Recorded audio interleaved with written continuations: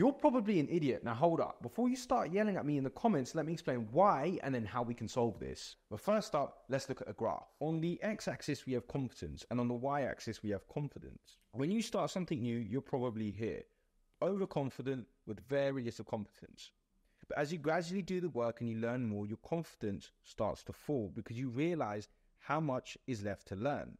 Eventually, if you put in the work, you end up here as an expert, someone who has all the competence and all the confidence. The problem is 99% of people get stuck here because they don't understand this concept. This is called the Dunning-Kruger Effect. In this video, I'm going to share with you the cheat codes my mentors gave me that will speed up the time it takes you to gain competence and knowledge so you can end up on the right side of the graph. I learned them when I started to network with top entrepreneurs and business owners at the age of 18. They started to share with me the cheat codes that they used that allowed them to gain competence super quickly because they knew the quicker they gained competence, the quicker they could get the things they wanted in life. You see, using these cheat codes took me from being an overconfident teenager to now being someone who consistently hits and exceeds my personal targets and goals. Problem is, 99% of people quit because they don't actually understand this concept.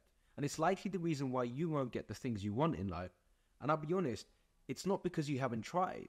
And just like a video game, once you know the cheat codes, you can progress through the levels so much faster. I'm sharing this with you today because I'm on a mission to help 1,000 people become the best possible versions of themselves. You see, when I was 18 years old, I used to go to property networking events where I'd meet entrepreneurs, investors, and business owners. I'd often go as a wide-eyed young man and marvel at these people in their 40s and 50s with over 20 properties and their retirement pretty much sorted. But it was not until I met my first mentor where he gave me this super critical piece of advice. I then finally understood what it took to progress in life. I'll save that for later on in the video. The first piece of advice I got was from a 35-year-old with 12 properties. I was actually shocked that someone that young could have that many assets. The piece of advice he gave me was to fail fast. What he meant by this was the quicker you fail in business, sales, even martial arts, the quicker you can learn and then improve. The caveat is, most people don't like embracing failure because it hurts their ego and it doesn't feel nice. This is the first step you can use to speed up gaining competence.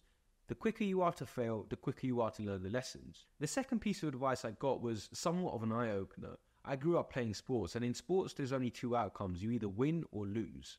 And when you're young, it's incredibly hard to win in the workplace, financially, even in the dating world, because you're going up against men who have so many more years experience than you. The second piece of advice I got was from a business owner in their 50s. He had successfully run a property law firm in London for the past 20 years. When I asked him at a networking event in Canary Wharf what it takes to run a business successfully, he said to me, it's not about winning, it's about learning. Because the quicker you learn, the longer you can stay in business. I had a bit of an epiphany moment here. When you embrace losing, you embrace learning. And when you learn, you gain the skills and competence you need to grab opportunities by the scruff of their neck when they're presented to you. I mentioned earlier in the video that one of my first mentors gave me this super critical piece of advice. This piece of advice changed my outlook on life.